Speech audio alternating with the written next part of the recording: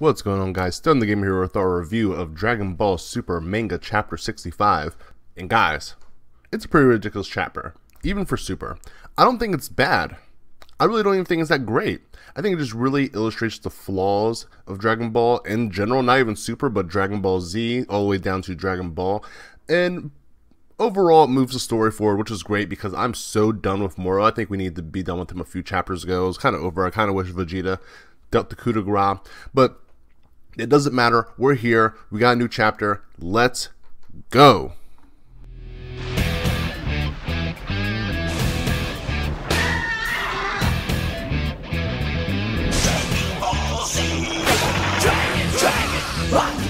Dragon Ball Z. Dragon, rock the dragon, come get. Alright guys, so the chapter starts with our favorite human, Krillin, doing what he does best, which is bringing senzu beans to the group. Krillin, the senzu bean. Senzu bean! Thanks, Bunny. Oh God, it made it worse. And the prodigal asshole returns. Goku is still beating the bricks off of Moro, and he actually goes over to Krillin while giving him this ass whooping. He grabs the senzu beans and goes back to Moro, and he actually gives him one. I repeat, he gives him a senzu bean. He gives Moro a senzu bean. He gives Moro a senzu bean. He gives Moro a senzu bean. Why? Why? Why? Why? I don't get it. I don't get it. I mean, I totally get it, because it moves the story along, we get more fighting, but why? I don't see the logic behind it. I know Goku wants to redeem or rehabilitate these villains, but I mean, come on now. Didn't he just get a hole put through his chest like 5 minutes ago? Tell us how you really feel, dude. Like, it doesn't even make any sense. Moro doesn't even seem to have that character, ability, or trait to even be redeemable. His whole deal is absorbing people and absorbing planets and getting stronger and doing his own thing. Like, it didn't even work with Frieza. Maybe Goku sees what happened with Frieza as a win with the Tournament of Power, but I mean, Frieza's out there right now rebuilding the Frieza Force and probably plotting revenge in the first place. And he's stronger now with the Golden Form because of wanting to kill Goku. Like, it's not be like, hey, I got stronger just for the sake of being stronger. I want to be your sparring buddy. He's like, no, I want to kill you. But apparently that's just not enough for Goku to stop, helping these people. It's crazy. So he gives Moro a senzu bean and promises to spare him if he just goes back to prison. Moro, of course, eats the senzu bean and is astonished of how well it works. I really would like some backstory on the senzu bean because it's the Earth's greatest gift. It's the best thing it has to offer besides Goku. It's an insta max revive. It's a full restore. It's amazing.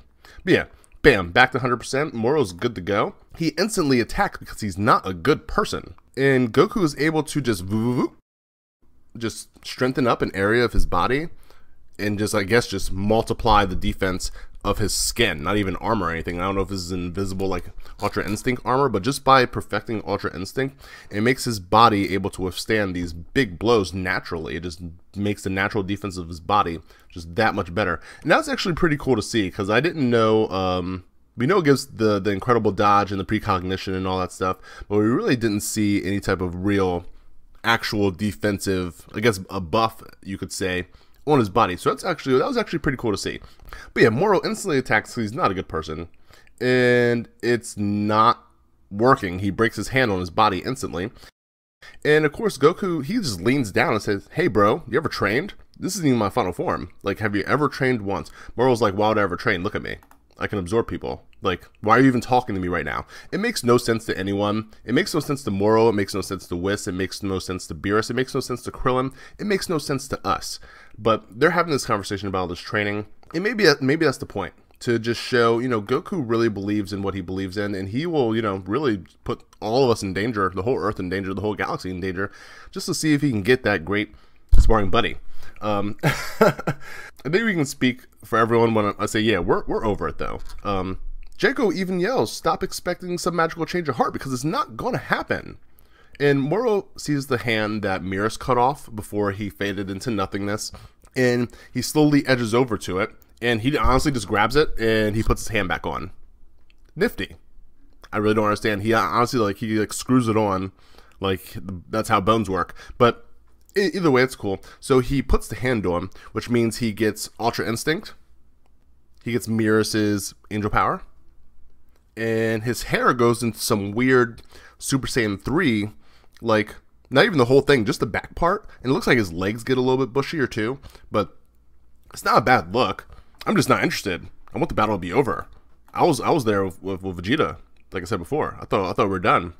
But the battle's pretty decent. They're going toe to toe. They're really fighting pretty good. They're speeding all over the place. Moro says they're evenly matched. I don't buy it for a second. But they're going all over the place. They're flying around Earth. They're showing some pretty decent speed feats. At least to me, they're really out. And they land. He gets a few hits in. Goku hits the ground. No real damage. He gets right back up. And the fight progresses. They're standing there, and Moro's arm just explodes. It gets way bigger. Dodges the punch. Goku gets a nice kick in, and he gets even bigger. We're starting to get a lot like after Gohan kicked Cell, and he reverted back to his second form. Moro is just ballooning up at this point. His body can't handle the angel power. And you know what? I like that. That's cool. It makes sense. Because if he was able to just get Ultra Instinct and all this angel power, and all of a sudden he's the unstoppable one again, I would have a problem with that, because I hate the whole, here's my final form. Oh wait, I'm beating you now because I showed my final form. And then, oh wait, next chapter, I'm beating you now because you didn't know my final form wasn't actually my final form. And now I'm doing my final form, so you can't win now. I hate that. But we're not going to get that. And Goku's just beating the bricks off this guy. And Whis actually steps in and goes, listen, dude, you have to put an end to this fight now. Do it. Do it now. You're here. Come on. Kill him. Do it, please. Okay. But while this conversation's happening, Moro kind of zoop into the ground, and his head appears, and he does a massive mouth ki blast on Goku. It actually seems like it hits. It does nothing. But now Moro's head is a mountain range. I'm not quite sure. The size difference between Goku and Moro's head mountain thing was kind of hard to scale. But yeah, Moro's a mountain range now. He literally absorb, well, he didn't absorb, he became one with the planet now, because he needed a vessel for all that power. So he's Earth now. So if we beat Moro, we beat the Earth, which means no more Earth, kaboom. And apparently he has so much power inside of his body, if we detonate him, the world will explode, and it could possibly destroy the entire galaxy. So, And here we go.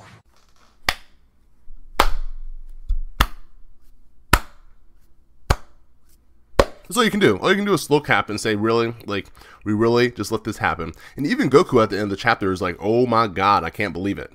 His face just says it all. It's really like, guys, yeah, I can't believe this is actually what's happening too. I'm in this. You're just reading it. This is nonsense. But yeah, guys, that's the chapter. That was the chapter there. Like I said before, it wasn't a great chapter, and it certainly wasn't a bad one either. It just showed a lot of the flaws in Dragon Ball, and it's just the same thing. We really cycle through the same kind of ideas over and over again. We have a guy who can absorb stuff. The absorption is not enough, so he starts to blow up, or he fuses with something else, or he absorbs something else. Rinse and repeat until we win. That's fine. And it was really obvious that we were going this way. I was kind of hoping that we wouldn't get there. When they showed that conversation with Miras and Goku in the little room of Spirit and Time, it wasn't that, but wherever they were, and he was like, yeah, I want to try to rehabilitate these guys. I'm like, oh god, please don't try this with Moro. He's been nothing but like actual evil. But we'll see what happens. We know who wouldn't be sparing Moro, though. Let's talk about that. We know who would finish the fight if they had the chance. But that's my chapter review, guys. Let me know your thoughts. Seriously, let me know.